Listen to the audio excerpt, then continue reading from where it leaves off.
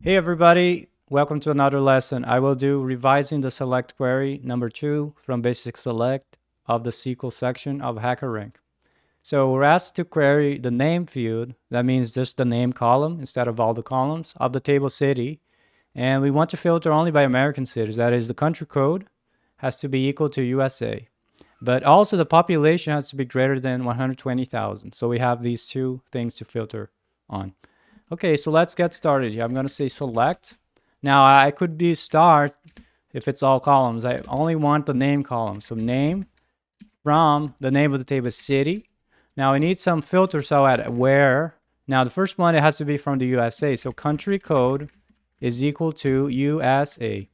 Now and because we have to filter by population as well, we have to say and population has to be greater than 120,000. Okay, I'm going to click submit code. And as you can see here, these are the list of city names from USA with the population greater than 120,000 according to this data. And that's revising the select query 2 from HackerRank.